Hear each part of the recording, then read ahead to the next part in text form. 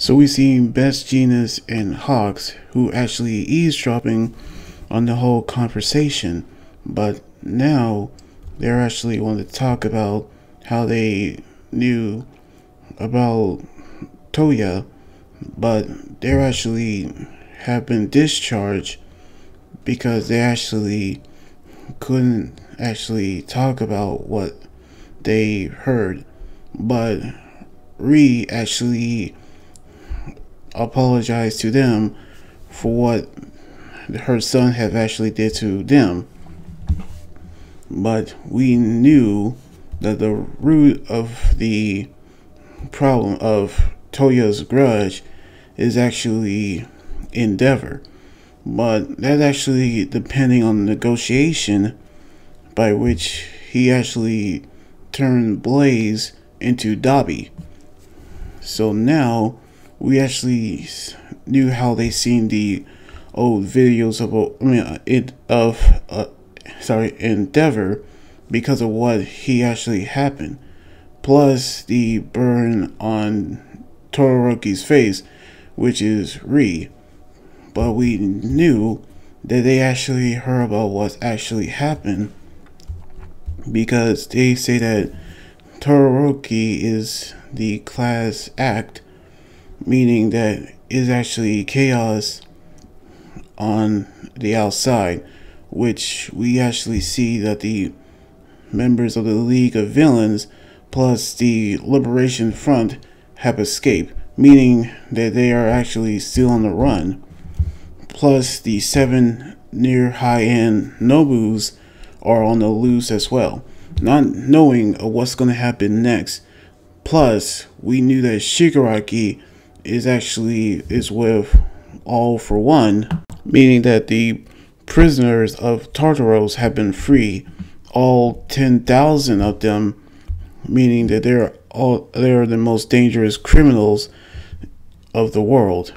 Now we actually see how the government is going to pull requests for the relief workers and heroes around the world, but within the Safety Commission have actually been shut down because of the paperwork that needs to dispatch heroes haven't been done.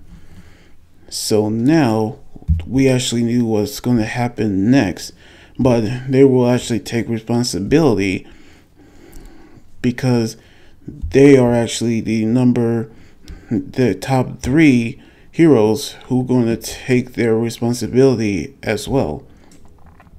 But we now knew how Endeavor actually say yes because what's actually going to happen next, because Natsu say that until they actually do so, they're going to have to stop Toya. But we actually see how he apologized for his behavior, but now he actually had gotten himself back together because we now knew that the quirk that actually got into his mind is one for all, meaning that they actually don't know what it is, which they actually have been escorted their family out the hospital, meaning that they actually had the newscaster asking about All For One as well. One for all as well. But that could relate it to All For One. But now we actually see what that actually meant. Plus, we seen Bakugo actually is shouting for Izuku, but he still actually is too injured to move around. So the other classmates have actually put him back into his old room. Plus, we seen Jiro saying that Togoyami and Kaminari have already been discharged, but we now knew that Izuku is still unconscious, but we actually see how they are still trying to talk into Izuku, but the only person who is with him is All Might as well. who's actually have a feeling that Izuku is talking to the previous holders of One for All, meaning that he's now talking to the predecessors as well.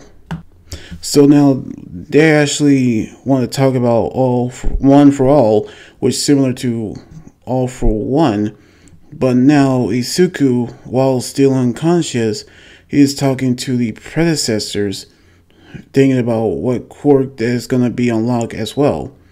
So now we're going to see what they're going to talk about on the next chapter next weekend. So anyway, like this video, subscribe for more, and comment what you think about the manga chapter. You guys can also follow me on Twitter, Instagram, Tumblr, and my Facebook page. Until then, this is Anime Guy Jordan here saying signing out. Laters and be safe.